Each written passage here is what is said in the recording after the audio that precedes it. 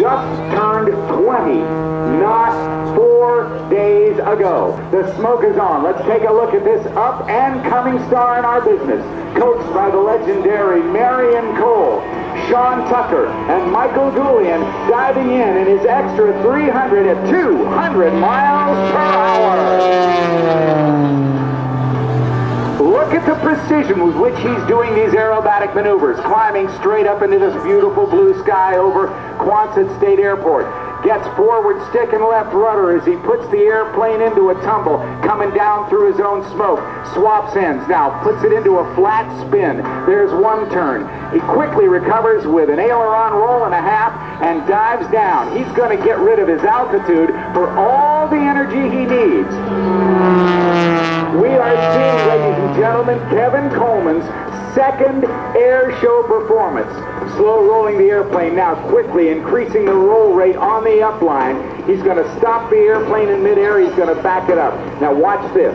Does the torque roll. You saw Sean Tucker do it. This young man, 20 years old, backing it up like a school bus. How about that? Let's hear it for Kevin Coleman.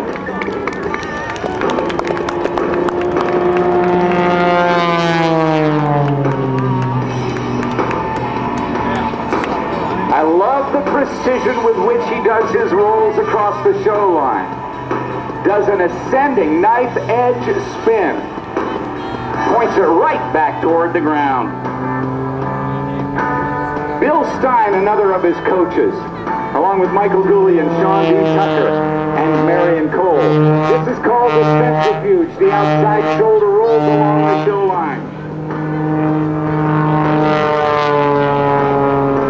As he goes up here, up 45, he'll pull for another 45. He's going to make a half a stop sign in the sky.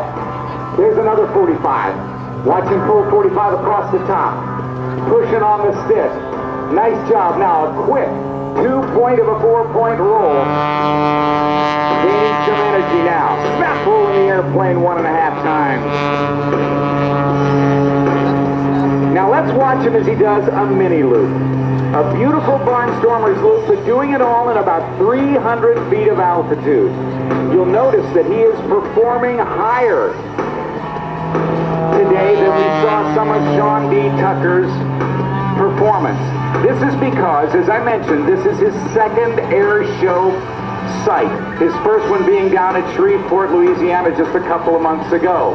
He is working his way down to lower and lower altitudes, earning his aerobatic competency so that he can then eventually get down to a surface level waiver. He keeps it right at 500 feet for all of his maneuvers. A quick aileron roll, pulls straight up into the vertical. Now watch him go across the top, snap rolls once, and twice, and 3 times, holds it upside down. Now he'll look at the runway, pull hard on the stick, come back through. That is called the triple avalanche. The inside barnstorming loop with 3 inside snap rolls or high-speed stalls on the top. Now he'll get up into what we call a shark suit, straight up. A slow roll on the way up. Now watch him as he gets the roll stopped, pushes the stick forward, it comes down to 45, and continues to roll the airplane. That is called the shark's tooth.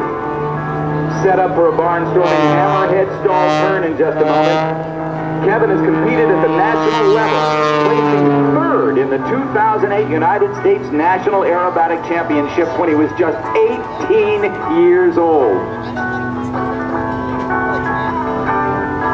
Now he'll run it out of airspeed, 0 airspeed, push hard on the left rudder pedal. There's the hammerhead stall turn. Beautifully executed. It looks so simple, but it's not, because he has to get almost to 0 airspeed and still have enough drop wash over the field to make that turn.